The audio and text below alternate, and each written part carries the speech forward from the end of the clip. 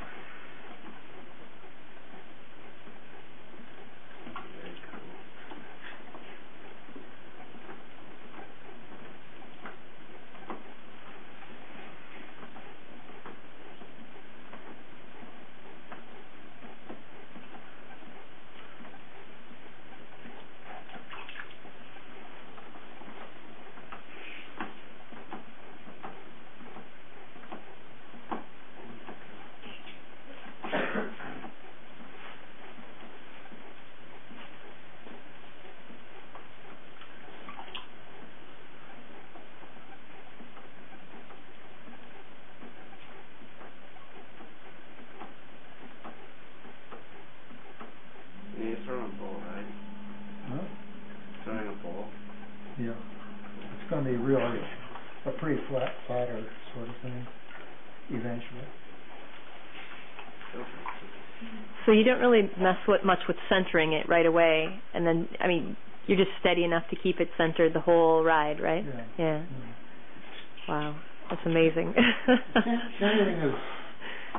Centering is only to enable you to form the clay, you know? Okay. There's nothing aesthetically powerful about a well-centered pot. Okay. On the other hand, there's nothing aesthetically powerful about an off-centered pot. Yeah.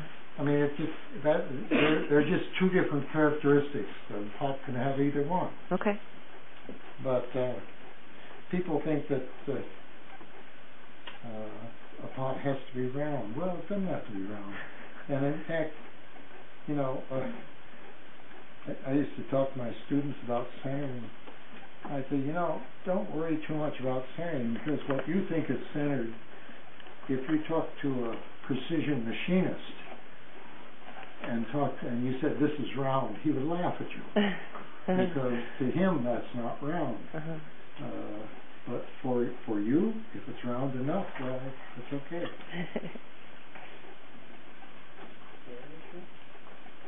I heard that. Yeah. You still have to. But it is still important for beginners to kind of get that. It is. Sense of centering. Yeah, I mean, you know, a great violinist might play with a great deal of expression, which is not perhaps just hitting every note exactly right, because there are other things in there which is important. But he has to know how to hit those notes right in order to do the other things. Yeah. Yeah, I remember that.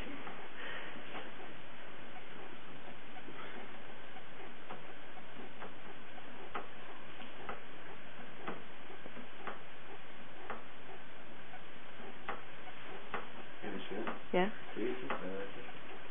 Some of this kind of clay? Yeah. We'll see. It's really nice clay.